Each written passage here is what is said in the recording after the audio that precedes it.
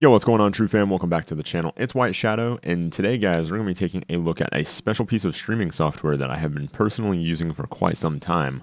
So let's go ahead and jump into it.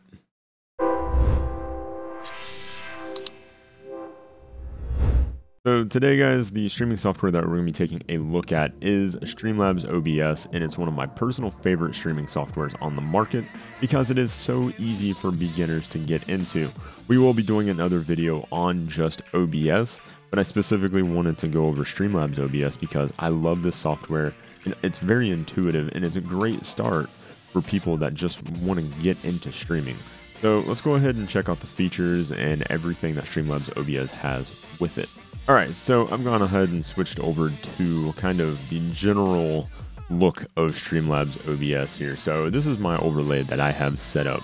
And I mean, you can see there's a lot of working parts to it. Your overlay starting out probably won't look something like this, but that's not to say that you can't get something like that.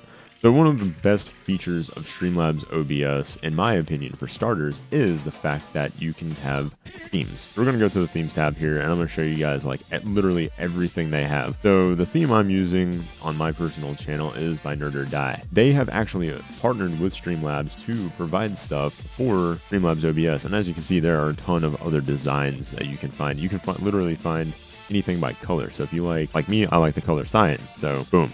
I can find all of these, but you can get all sorts of stuff. So this is a nice clean overlay that you can use.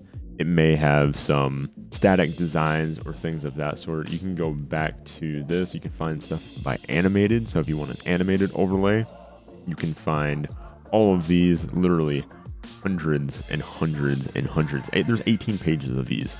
I'm not going to go through them all, but it's just a really nice way to get your stream looking pretty good for the most part, and they have different elements and things of that sort, and all of this is baked right into the software. So that's a good starting point for all of you starters out there. You can even go by rainbow if you like rainbow stuff, rainbow animation like this one.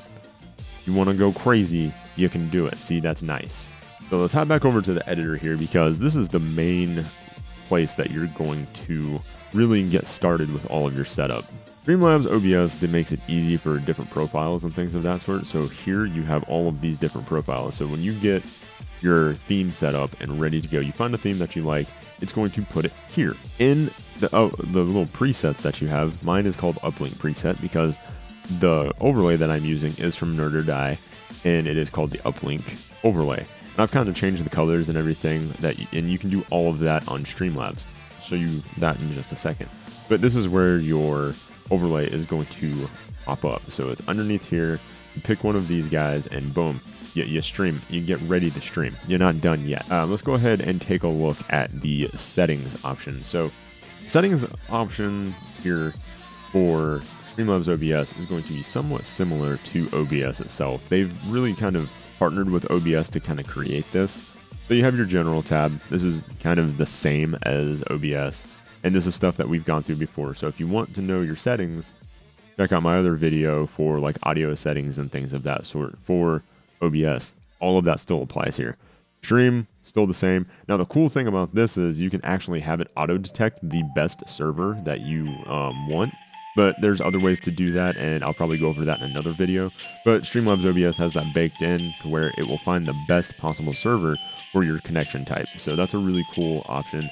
And it's got, you can pick custom streaming servers and all of that stuff. The output tab in the settings is going to be generally the same. This is kind of the settings I use. I have a gig internet up and down, so I use a higher bitrate. But it's still all the same. I've got a nice CPU, so I can use the faster. I can probably use fast, but I don't want to. But it's still got all of that fun stuff. Same goes for recording. They kind of roll this all into one tab, but you can kind of collapse all of these, which is nice, which I didn't do, so I'm going to go ahead and do that. But same stuff as OBS. Same for audio, same for video.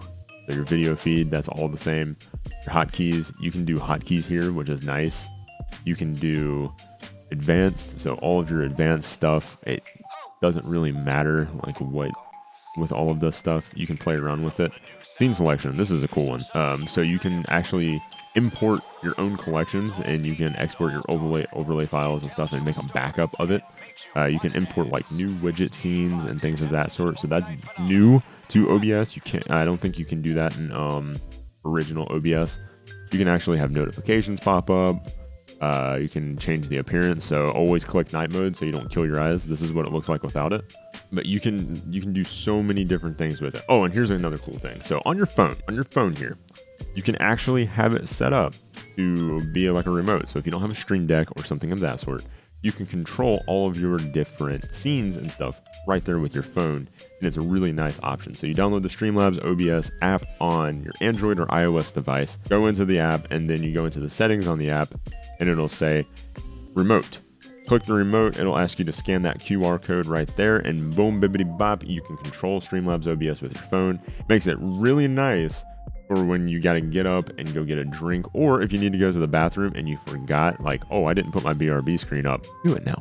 So now that we've kind of gone over the settings and everything, I'm not going to get too in depth with the overlay, but another cool feature of this is you have, of course, the mixer here, and they really lay everything out for you. So I'm just going to show you what it looks like to add like a source or a scene or something like that. The great thing about this being Streamlabs operated is that you have all of your standard widgets, of course. This is the same as it would be for OBS.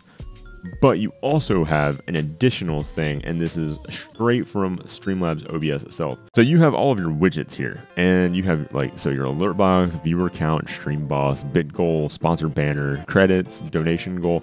All of this stuff is baked right into Streamlabs OBS. So you no longer have to add everything as a browser source and find the link, go and copy and paste it, make sure everything works. No, you have all of that right here. And the best part about having your alert box and all of that stuff baked right in is you can go down here to the bottom and test your widget to see if they are working. My follow alert. Boom. Deadpool dancing on a pole, baby. That's right. Another great feature is it's got chat. So all of your chat is ready to roll right here, and this is straight from the Twitch API. So really, you don't even need to run Twitch via your internet browser, but it doesn't always update immediately. I would keep in mind this still is a beta software, so I don't really ever use the chat right now. In the future, I will start using the chat more because coming soon, the chatbot's going to be baked right into the software, which is nice. Okay, so another great feature. We talked about testing the widgets and kind of the widgets that are baked right in. Another great feature is you have your dashboard. So your entire Streamlabs dashboard is set up right here. Everything from your merch store to your actual dashboard that shows you all of your statistics and everything, your donations, your subscribers.